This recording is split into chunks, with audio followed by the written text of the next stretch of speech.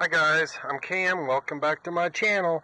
We're getting ready to go to the river and I can't raise the motor because we got a dead battery. Or is my battery bad? Well, several years ago I bought one of these Ancel battery system testers off eBay or Amazon. I don't know, one of those places. But anyways, it's about 50 bucks and it's one of the coolest things. So put it on your terminals. We're going to use out of vehicle, regular flooded. It'll do all battery types. Okay, marine cranking amps. This is a 625 marine cranking amp battery.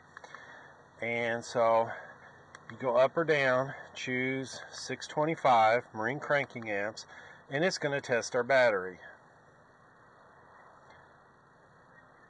So it says the battery's good, but our health is 80%, and we only got 560 cranking amps. And it's 12.9 volts, and it's 98% charged. So, before I go to the river, I'd like to have a fully charged battery.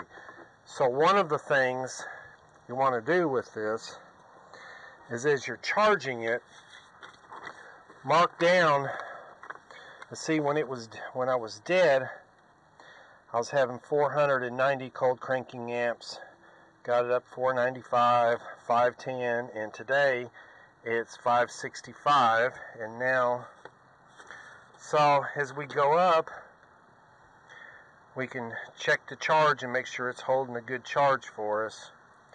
So this thing is phenomenal for $50.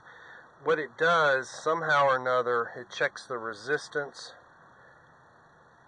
In there is how it tells the quality, but it load tests it. So I highly recommend one of these. I do recommend charging a battery at 10 amps and not trickle charging it at 2. That's just to basically maintain it. But if you want to keep it from sulfating on you, I like to hit it with a 10 amp charge periodically. I'm not a big fan of battery maintainers. I prefer, like over the winter time, just to about every 2 weeks hit it with a 10 amp charge.